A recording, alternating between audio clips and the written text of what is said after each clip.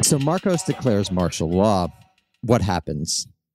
So Marcos declares martial law in 1972 because he says there is a conspiracy between elite politicians and the left. At the time, actually, people were like, the opposition was like, Marcos is a liar. Of course, now we know because there's increasing evidence that this was the one time when he didn't lie. There was, in fact, a conspiracy between the left and elite politicians. And there's a beautiful new book out of Cornell Press that just came out 2 months ago called The Drama of Dictatorship that actually documents in very fine-grained detail how the Liberal Party elites and certain other elites and the Communist Party collaborated. So Marcos was not lying.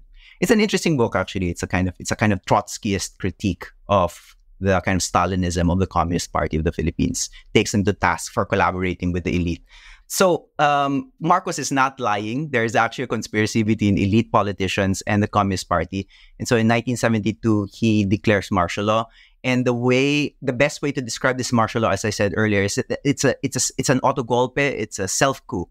So what he did was he used the military to destroy the constitutional order he was leading in order to create a dictatorship. What that meant was he padlocked Congress, he arrested opposition politicians, he censored the media, and he began ruling by decree.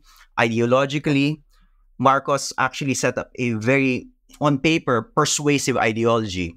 He called it the democratic revolution from the center to create a new society. And by democratic revolution from the center... That was actually the original name of American Prestige. We had no idea.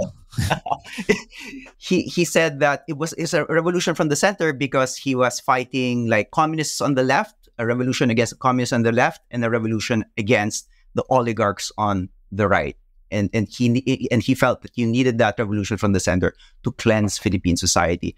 And because there was an ideological basis to it, there was a vision to this new society.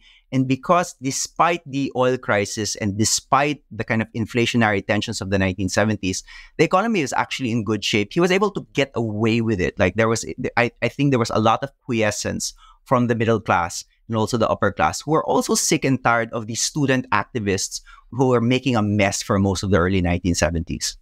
Could we what do you mean by that? Because I imagine the students came from that class. So this is an intra-class phenomenon of like the classic, the older people are annoyed at the younger people because the younger people are annoying. But so what's the Filipino New Left? I actually have no idea. What's the Filipino New Left? So let's just think about this in terms of my own family background. My father was actually a communist at this time and a student activist at the University of the Philippines, and he dropped out. Also, Lisandro, this is a filial issue here. Yeah.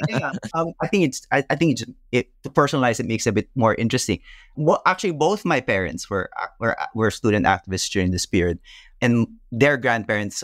My mom's parents were kind of university professors who were kind of liberal, and they were just like, read Mao, whatever. But I'm afraid that if you're a student activist, you might die, whatever. And so when martial law was declared, I think my grandparents on both sides, their first reaction was just, thank God my kids are not going to be are going to stay at home, right?